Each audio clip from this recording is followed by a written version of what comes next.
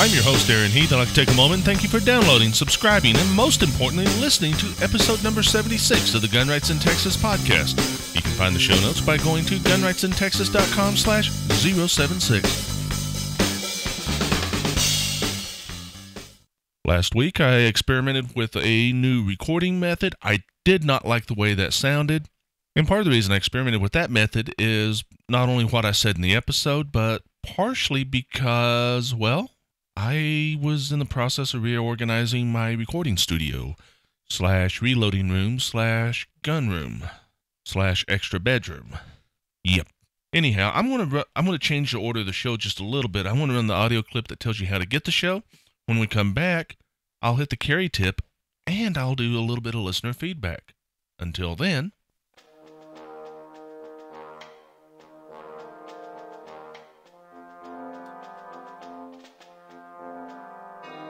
The Gun Rights in Texas podcast is available on iTunes, on Stitcher, on MyRolePlayer, YouTube, the website, and of course, in your favorite app using the RSS feed on the website. With all those options, there is no excuse for not subscribing. Links to all these can be found on every page of the website. Now, this week's carry tip, or actually this carry tip for the 2-week period, is be a Minuteman or a Minutewoman.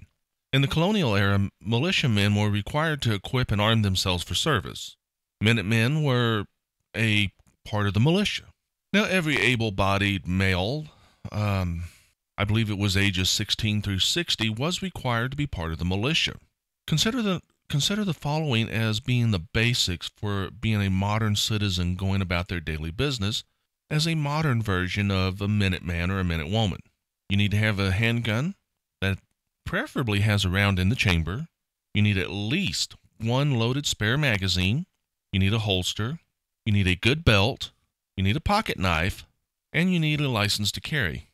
Now, you may be wondering why these particular things and not something else. Something else is just an add-on. These are the basics to be ready to defend yourself in less than a minute. The handgun's kind of obvious. The loaded spare magazine can be a speed loader for your revolver if you carry a revolver. The holster is kind of obvious. It's to carry and protect your weapon. A good belt, I believe we have had a carry tip on a belt. If not, a good belt's probably the most important piece of carry kit that you can have. A pocket knife is always a good thing. And then I mentioned a license to carry. Part of that's because this podcast is focused at a Texas audience. Now, someday somebody may be listening to this episode say, well, here in Texas, we don't have to have a license to carry, so why would he recommend that? Keep in mind, when this podcast is recorded, we have to have a license to carry.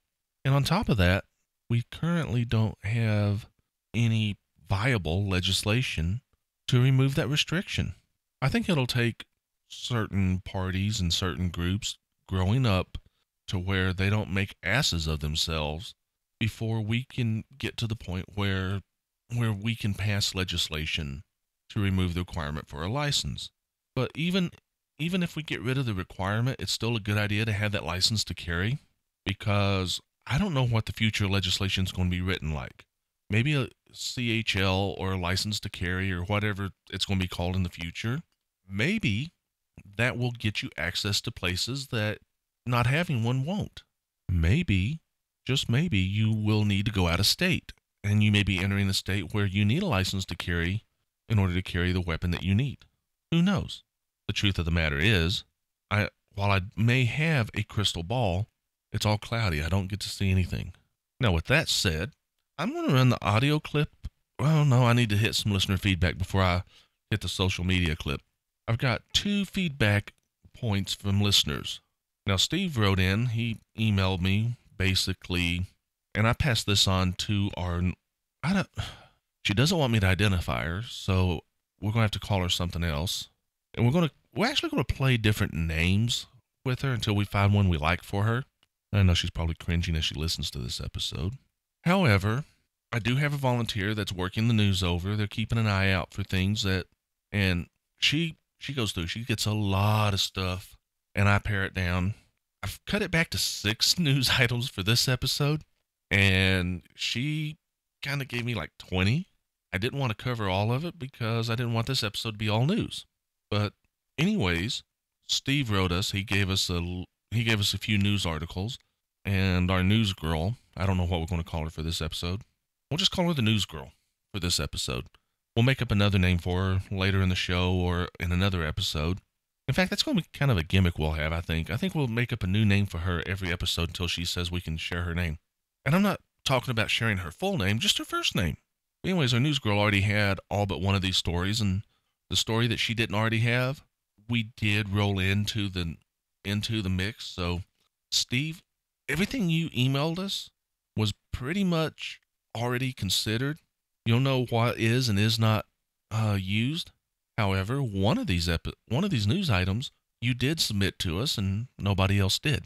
With that said, we need to move on to, let's see here, Douglas. Douglas emailed us. He basically complained he didn't like the way the last episode sounded. I don't blame him. And with that said, I think it's time to run the audio clip that tells you how to find the show on social media. Then we'll come back, we'll hit the main topic, and then we'll do some other audio clip. And then we'll come back, we'll hit the news segment, which our news girl has worked very hard on for me to cut back to under a third of what it actually is, or under a third of what she actually submitted. And then we'll call it an episode. Maybe. Oops. Wrong one. This is the right one.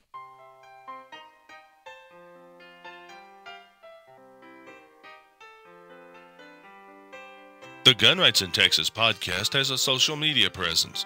You can like it on Facebook, you can follow it on Twitter, you can circle it on Google+, and you can follow it on Instagram. With all those options, let's get social.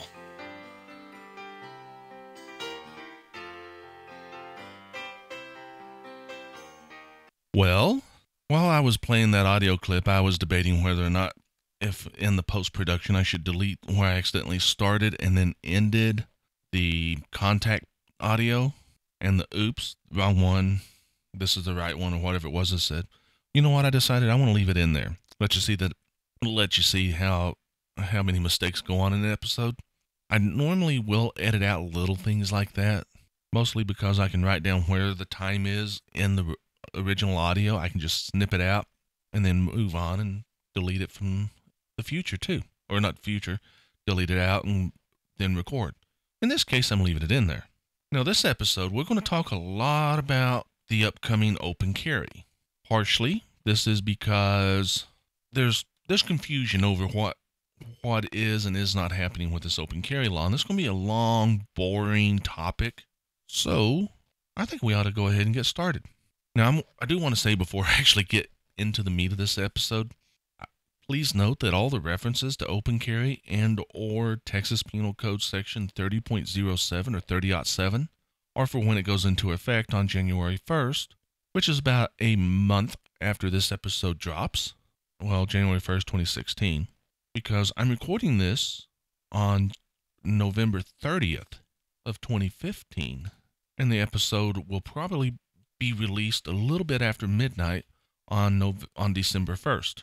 Well, let's talk about something that's already being done. Let's talk about long guns and who can carry a long gun in Texas. Essentially, long guns are unregulated by Texas law. Anyone who can legally possess one can carry it. This means open carry, concealed carry, perfectly legal for a long gun without a license. Then, it doesn't get any more complicated or simple than that. It just simply isn't regulated. Now, when you come to handguns, it's a whole different story. Anybody with a valid concealed handgun license or license to carry issued by Texas or a state that has reciprocity state that Texas gives reciprocity to can carry with that license. Right now, they can carry concealed. On January 1st, 2016, and after that, they can carry openly or concealed. Now, the requirements for a Texas concealed handgun license or license to carry are: you have to be 21 years old unless you're a member or former member of the Armed Forces of the United States of America, and then you have to be at least 18. You must have a clean criminal history, including military service and recent juvenile records.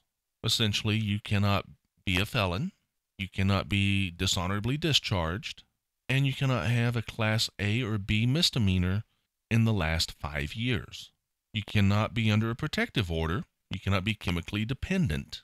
You cannot be of unsound mind, nor can you be delinquent in paying fines, fees, child support, etc. Essentially, any monies collected by the state of Texas, you cannot be delinquent on. You also have to be eligible to purchase a handgun by completing the NICS background check. Now, this last one really doesn't apply to members and former members of the armed forces of the United States of America. However, they must be able to purchase a long gun by completing a NICS check. Now, as I said, someone with a license from another state that Texas recognizes can carry in Texas. Now, not all the states that Texas recognizes a license from will recognize a Texas license. However, in the show notes, I'll throw in a complete list. It'll probably say something like, for a complete and current list, please visit the Texas DPS website. Can't be any more complicated than that. You click on that and it'll probably the visit the Texas DPS website or Texas DPS website will be the highlightable part. I may even throw the full link in where you can read it and click on it too. I don't know. I'll get to that when I do the show notes. So basically, to carry a handgun, and by handgun I mean a modern semi-auto or a revolver that uses a metallic cartridge, you have to have a license from Texas or a state that Texas recognizes the license from. Now, Open Carry Texas, Come and Take It, Open Carry Tarrant County, Texas Carry, a few other organizations have been carrying black powder revolvers. And this is kind of a legal minefield, but the pre-1899 and black powder firearms, there's a general consensus that unlicensed open carry is legal for such handguns. Now, I don't recommend it without some clarification on the law from either the courts, the legislature, or the Attorney General's office. The law that makes this the case is a little convoluted, and we're going to touch on that. I'm actually going to read you the penal code. The penal code is actually Texas Penal Code section 46.01, subsection 3, which reads as, firearm means any device designed, made, or adapted to expel a projectile through a barrel by using the energy generated from an explosion or burning substance or any device readily convertible to that use. Firearm does not include a firearm that may have as an integral part a folding knife blade or other characteristics of weapons made illegal by this chapter, and that is an antique or curio firearm manufactured before 1899 or a replica of an antique or curio firearm manufactured before 1899, but only if the replica does not use rimfire or centerfire ammunition. Now, this is a potential minefield should a prosecutor decide to test the prohibited feature requirement. The logic is, being a handgun is a prohibited feature. Therefore, a firearm that is a handgun is thought to be legal to openly carry or concealed carry without a license. Now, a handgun is a firearm, so is that a feature? Well, one judge may say no, one judge may say yes. One district attorney may say no, one district attorney may say yes. One county attorney may say yes, the other county attorney may say no. What does the Attorney General think? I don't know. I'm not in a position to request an Attorney General's opinion, although that seems to be the rage nowadays. So basically, the logic that being a handgun is a prohibited feature may or may not survive legal scrutiny. So until either this gets clarified in the legislature or in the courts with a viable precedent-setting case, hopefully by the Supreme Court of the state of Texas, or by an Attorney General's opinion, which is the least desirable clarification we could get, until we get that clarification, those who carry one of these firearms without a license is doing so at their own risk. The next thing we should consider is how can and should a firearm be carried? To be carried concealed, a handgun must be carried in a manner so that it is not openly discernible. That's the law in Texas. Now, to carry a handgun openly, it must be in a belt or shoulder holster. If you'll notice, concealed handguns don't have to be in a holster by law. That's weird.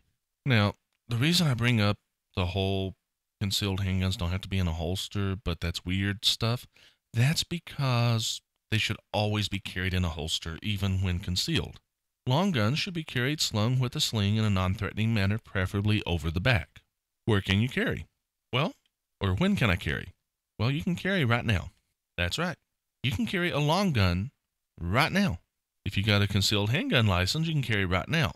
If you don't, You can go through the process, get your CHL, and as soon as you get it, you can carry. If you're waiting on it, when you get it, you can carry. Now, anybody that has a license as of January 1st or after January 1st, if they get their license then, once they have their license and January 1st is rolled around, you can carry concealed, or you can carry openly. Basically, long guns right now, concealed handguns right now if you have a license, if not when you get a license, assuming you're eligible, and open carry as of January 1st if you have a license, or after that date when you get a license, assuming you are eligible. Where can you carry? This is going to be a long, drawn-out segment, or part of this segment. We're not going to go into the why you should carry, but we are going to go into where can you carry. In fact, we're going to, instead of where can you carry, we're going to go into where can you not carry. How about that? First off, we're going to go and touch on what's off limits to all firearms, not just open, concealed, or long guns. We're going to talk about everything. And first off, I want to make a special note about TABC licensed premises.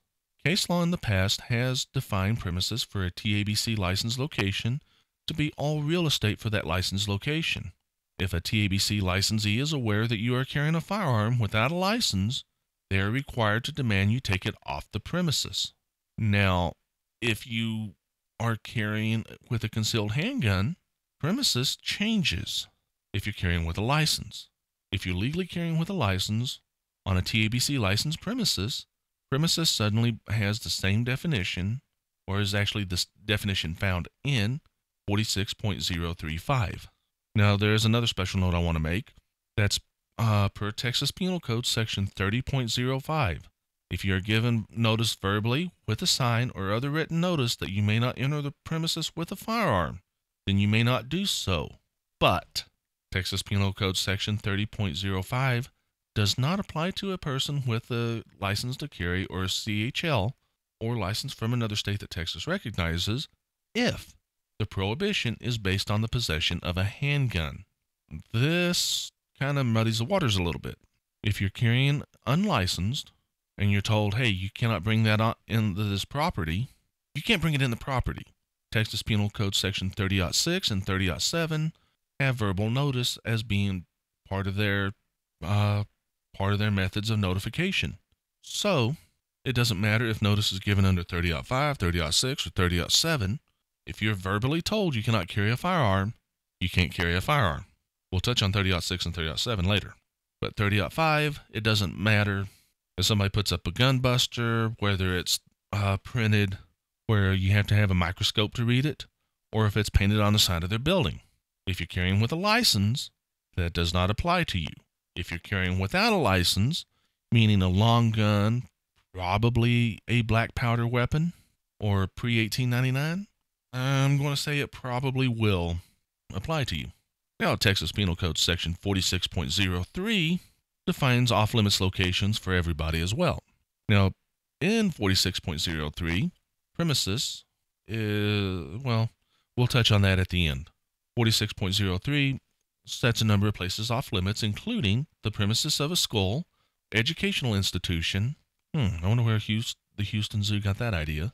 Any grounds or building on which an activity sponsored by a school or education is being conducted, not where it will be or may be or can be, but is being conducted.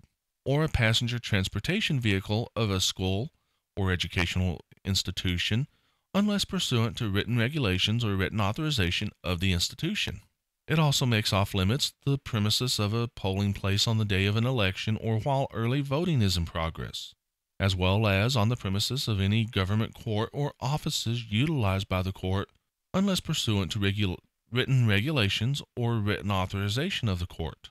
Some other locations are on the premises of a racetrack, in or into a secured area of an airport, within 1,000 feet of the premises, the location of which is designated by the Texas Department of Criminal Justice as a place of execution under Article 43.19 Code of Criminal Procedure on a day that a sentence of death is set to be imposed or on the designated premises. Now, I do want to say that they have to post notice on that last one.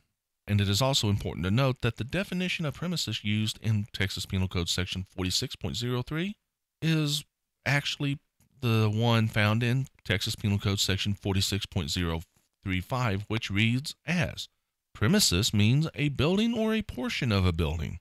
The term does not include any public or private driveway, street, sidewalk, or walkway, parking lot, parking garage, or other parking area.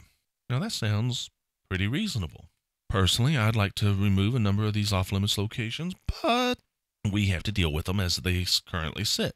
So let's take a look at some of the locations that are off-limits to concealed handguns as well.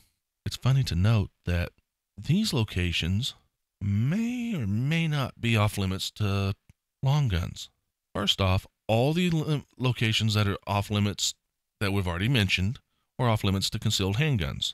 And Texas Penal Code Section 46.035 essentially says you cannot carry on the premises of a TABC licensed business which has been determined by the TABC to receive 51% or more of its income from the sale or service of alcoholic beverages for on-premises consumption.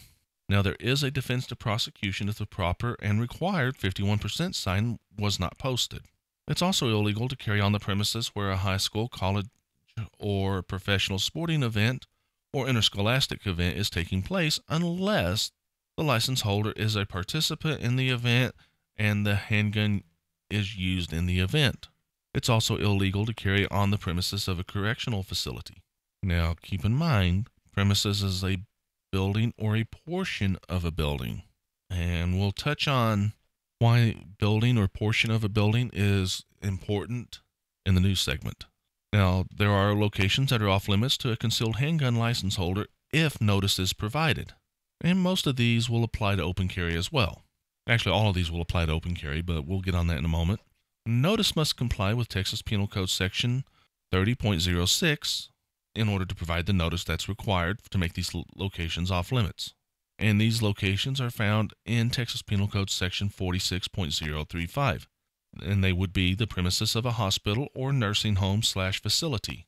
Right now it's nursing home, or it may, I think it's House Bill 910, which is the open carry law. When it goes into effect, we'll change it to nursing facility. It may have been part of another bill that passed. Now, if a license holder has written authorization, this one does not apply. An amusement park is off limits if notification has been made or notice has been provided. Let me put it that way. The premises of a church, synagogue, or other established place of worship, and any private property posting a valid sign that is compliant with Texas Penal Code Section 30.06. Now, all these locations except for private property are actually covered in Penal Code Section 46.035. The private property is actually the goal at 30.06, but you have to give notice under 30.06 for a hospital, nursing facility, amusement park, or a place of worship, as well as the meeting of a governmental entity. I don't know if I touched on that, but yeah, governmental entity meetings are off limits if proper notice has been provided. Now, I'd like to say that campus carry is not in effect yet, so we're not going to touch on what is and is not off limits under campus carry. We will probably touch on this at a later date. I don't know for sure if we will. It depends on if there's people that want me to touch on it. If there are people that feel a need that it needs to be touched on, then we will. However, let's talk about what's off limits to open carry. First off, everything we've talked about being off limits previously is off limits under the open carry law for the same conditions. Now, all the locations that are off limits for concealed carry are still off limits for open carry with a few exceptions. Now, the above locations that require notice under 30.06 or in 46.035 requires a 30.06 notice to be off limits will be off limits with open carry if the proper 30.07 sign is posted. Think about that. In order to ban firearms completely, they have to post a 30.06 and a 30.07. If they go through all that trouble, they really don't want you looking for a loophole. So don't go back to your car, put your handguns up, and come back in with a long gun. Because if you do, they will probably find some way to charge you. Also, your black powder revolver, yeah, I wouldn't exactly count on that being legal either. You might actually set the test case we need to get clarification from the courts. Just saying. I don't recommend it. Let's get clarification. Unless you got deep pockets, I don't recommend trying to be the person that actually is the test case. Now, private property is off limits if the proper 30.7 sign is posted. Also, all campuses of higher education. This applies to the property, not just the premises. You may be wondering, why is that the case? I thought campus carry wasn't in effect already. It's not. But there was a provision in the open carry bill to deal with the campus of higher education. And that's really where all your off-limits locations are at. Now, some people say, well, you didn't tell us why we should carry. You covered who, you covered why, when, you covered where, you covered how, but you haven't covered why. Well, that's not the subject of this episode. I'm going to run the audio clip that I started to run earlier, but I didn't. And then I'll come back and I'll hit the news. And I think we'll call our news girl, we'll call her Sarah for this episode. And we'll come back and see what Sarah has done in the news segment as I go through and tell you what she felt was important, that I felt was important enough to make the final cut. With that said, here's how to get in touch with me. If you want to contact the podcast, please send email to Aaron@gunrightsintexas.com. Or you can leave a comment on the webpage, which is gunrightsintexas.com. However, if you want to leave a voicemail and be featured on the show, then please do so by dialing 409-292-6736.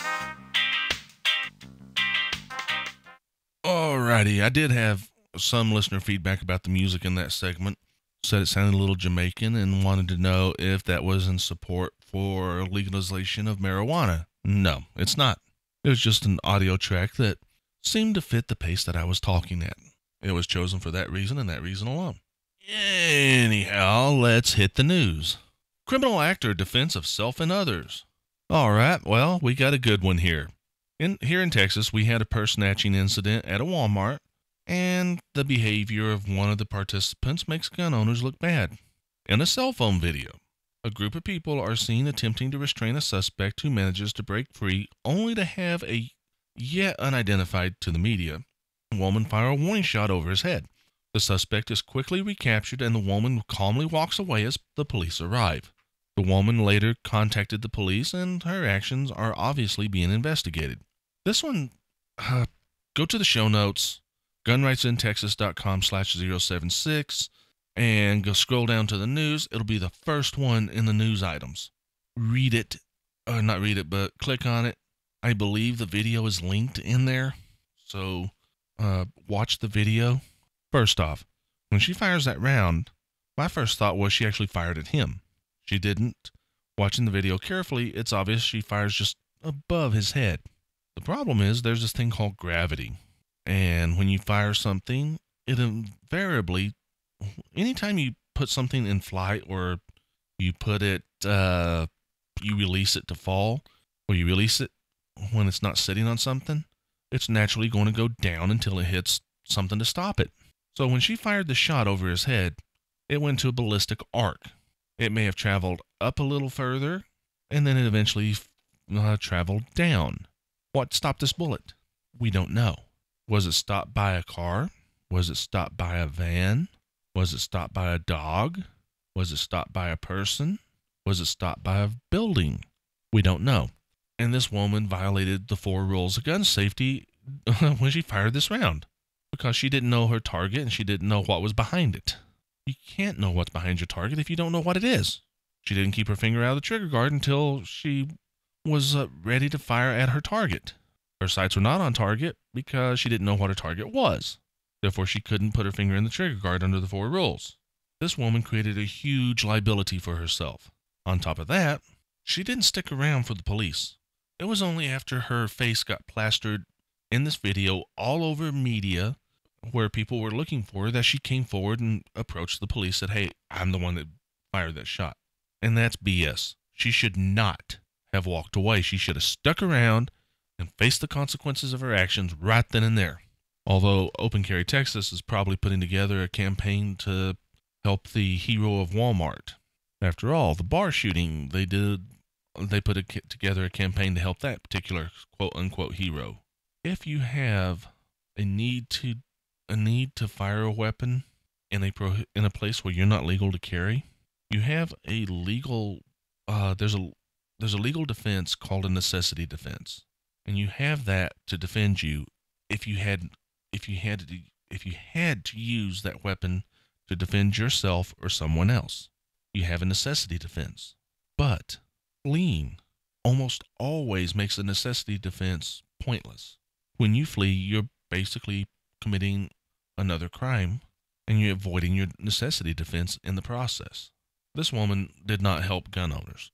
This woman did not do any good whatsoever. Well, let's move on. Let's move on to politics. We've got 3 stories in politics, and we're going to touch on one that got a lot of media attention, and I'm going to give you my position.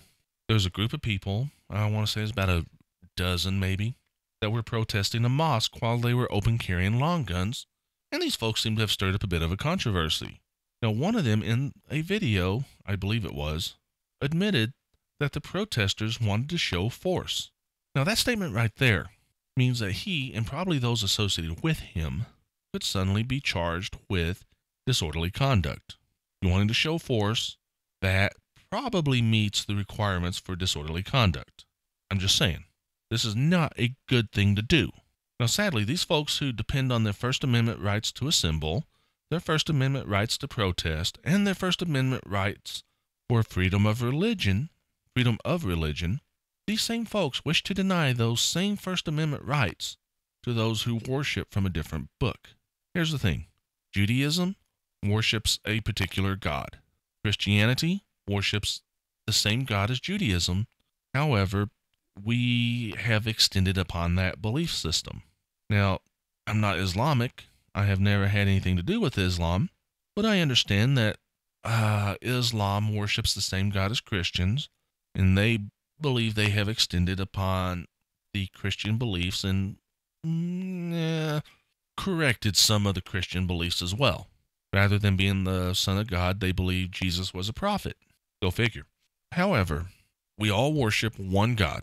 We all worship out of different books. Not all that are considered Christians worship out of the Bible by itself. There's the Book of Mormon, for example.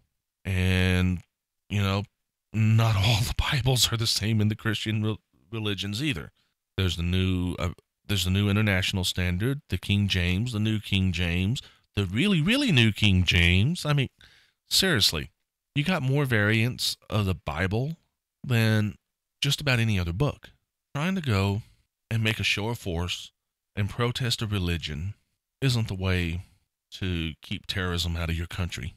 In fact, you probably helped radicalize people they were leaning one way or the other, and now they're thinking, well, these Christians want to kill me. They're out here, they're showing force, they're telling me I'm not welcome here and that they will kill me. And that's not the Christian way. We don't want to convey that thought. That's not the American way. We don't want to convey that thought. And yet, these people went out there and they protested with long guns. You know what? If you want to protest, protest. But don't get your religious protest mixed in with my gun protest. Don't get my gun protest mixed in with your religious protest. It just makes it easier to keep the issues separate. You muddy the waters, and now you make everything a target for those who want to paint you as an ignorant hillbilly redneck. Okay, enough of that. I'm starting to rant a little too much. Now, our former Texas Attorney General, who is now known as Governor Abbott, made his official opinion known in regards to what is considered off-limits locations in government buildings, such as courthouses. Now, when you consider his past role as Attorney General and the similar political leanings of the current Attorney General, Ken Paxton, I suspect that the final opinion from the Attorney General's office will be quite similar to the one I'm posting a link to that Governor Abbott basically gave the Attorney General's office. Now, the link goes to the Annoyed Man, a.k.a. Tam, from the Texas CHL Forum's website. And his website's Wham Productions, or whamprod.net. WHAMPROD.net. Now, he's got a PDF in there. I'm going to provide a direct link to the PDF. If you need a website built, I can definitely tell you that The Annoyed Man is a good one to go to. I haven't really used him. I've seen his work. It's good work. I kind of do websites like I do cars. I do most of my own work. Now, he did do a logo for a project I worked on for a little while. It was a great logo. The website kind of floundered. It took more effort to keep spam out than the project was worth. I'm sorry. However, in related news, to the Attorney General and the Governor's opinion, a number of East Texas counties and cities are preparing for open carry, and they're trying to determine what policies they can enforce and what locations they can make off limits to citizens who are choosing to open carry. I got news for them. If you cannot make it off limits to concealed carry, you cannot make it off limits to open carry. That's a good hint. But news links to all those stories are on the website. And now we're going to have 2 campus carry articles. And the first one's actually a campus carry article, while the second one's kind of in the campus carry category because I thought it would be funny to put it there. You see, a student at Texas Tech University would have greatly benefited from campus carry if he was legal to carry, because he was kidnapped and forced to drive the suspects in his own personal vehicle around the area. Now, the suspects displayed a firearm before forcing the victim to drive them around so that he could be forced to withdraw money from ATMs while they looked for another vehicle to steal. The suspects then forced the victim to take them to Sneed Hall, which is a dorm, if I remember correctly. I used to go to Texas Tech. Never stayed in the dorms, but I think Sneed Hall is a dorm. In fact, I am so certain of it that I'm going to say I'm 99.99 certain that it's a dormitory or residence hall. Now, Sneed Hall is located on the Tech campus, and the victim was able to alert a second potential victim, which allowed him to start a struggle, and after a brief struggle, the suspects fled the building. I don't know how it is today, but when I was going to Tech, in order to get into the dorm, you had to have your campus ID. You would slide it. It would unlock the door if you were authorized to be there, and you could go on in. It tracked who went in, when they went in, and it tracked how long that door is open so they could know how many people, or not how many people, but if you brought extra people with you, one might not be caught, 2 possibly might not get caught, but if you brought like 3 or 4 people in, they would know. And this is why they probably needed the student to let them into Sneed Hall.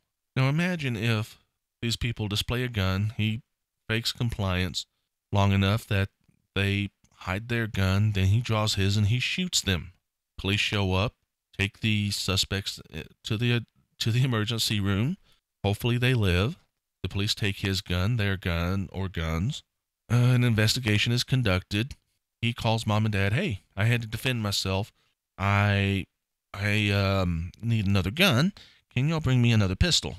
Mom and dad, "Sure, just go down to the gun store, use your Texas CHL, and get another." Campus carry would have helped that student a lot. Fortunately, he wasn't shot or killed. Now, some folks may say, well, nobody was shot or killed, and that's the best way to go. But you don't know what these people intended to do. If he hadn't resisted, they might have shot and killed him so there'd be no witnesses. Criminals don't think like we do. We think like rational human beings. Criminals think like criminals. They're not rational, and they're not really human either. They may be genetically human, but criminals are not really human. You see, with humans, you respect human rights. With criminals, you don't respect human rights. If you don't respect human rights, you're not a human. Just saying. I know I'm getting a little bit too much into the rant category, so I'm going to do this last episode, or this last bit of news. I'll do my sign off, and then we'll call it a show. How's that sound? Our last news item is about the newly discovered campus where campus carry is outlawed at the Houston Zoo campus. You see, the Houston Zoo has replaced their improperly posted 30-06 signs, and they're now claiming to be an educational institution. I suspect that the TABC may have something to say about this because it's illegal to sell alcohol on an educational premises. And I also have very good reason to believe, namely, someone posted to the Texas CHL forum that they were responsible for it, but I suspect that the TABC may have been made aware of the claims that the Houston Zoo is an educational premises and that they are selling alcohol on premises. Now, in other news, Logic has been removed from the Houston Zoo and is now considered an endangered species. Just saying.